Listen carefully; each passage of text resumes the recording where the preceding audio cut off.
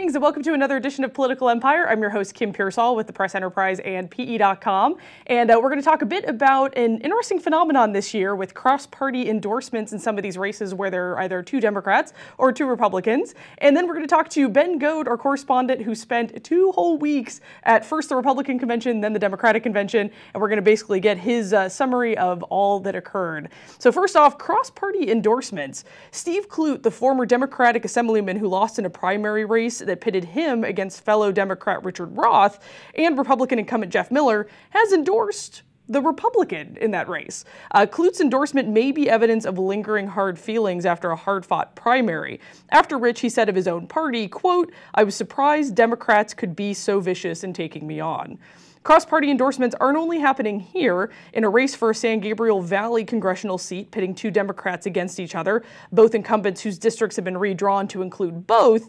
One Democrat, Howard Berman, has gotten high-profile endorsements from Republican Senator John McCain of Arizona, Republican Senator Lindsey Graham of South Carolina, and Independent Senator Joe Lieberman of Connecticut. So apparently everybody's getting along.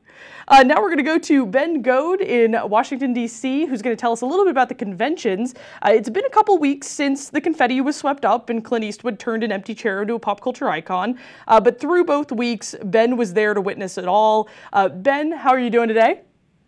Doing great. Fantastic. Great. So as we enter the home stretch of the 2012 presidential race, tell us a little bit about who may have earned the bump after the convention. Did Democrats get the last word, or did the Republicans gain more in polls? What was the result of the two conventions?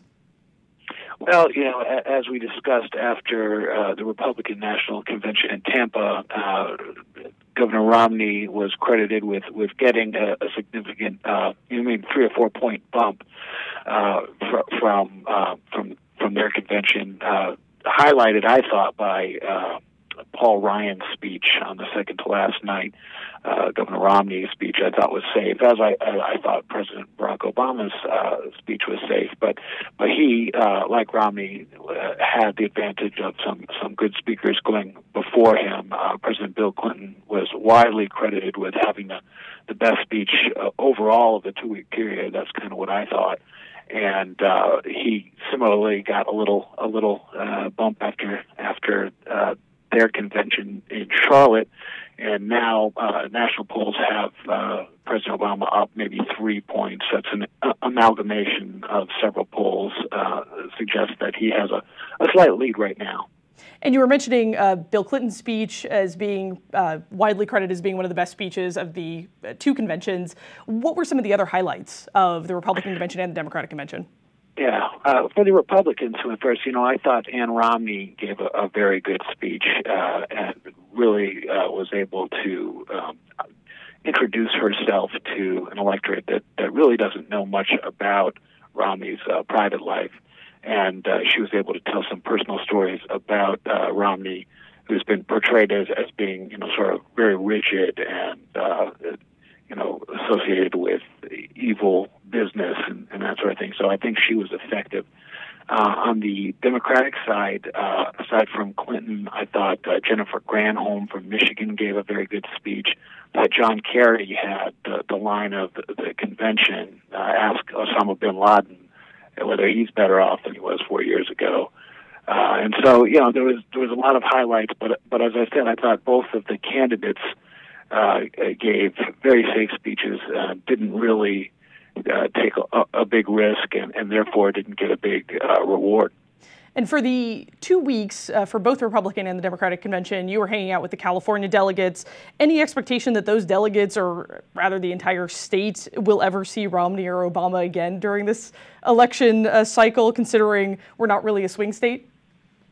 Well, if we're talking about inland Southern California, I think residents are far more likely to see Romney make a swing through. He's already been through once during this cycle, and he's visited the region before. Republican candidates traditionally treat the Inland Empire as a ATM machine, not a place to hold a lot of public events, but certainly one where there's a base of donors that they can tap into. As for Obama, he'll make several trips probably to California, but will most likely limit them to the Los Angeles area or the Bay Area. As far as we can tell, the president has yet to set foot within Riverside or San Bernardino counties during either his presidency or the run-up before the '08 election. Interesting. Well, Ben, thanks so much for giving us an update on your take on the conventions and what happened for the past 2 weeks and what you foresee for the upcoming campaign. And thanks to you for watching yet another edition of Political Empire. We'll see you tomorrow, and be sure to check back for all the latest Political Empire news.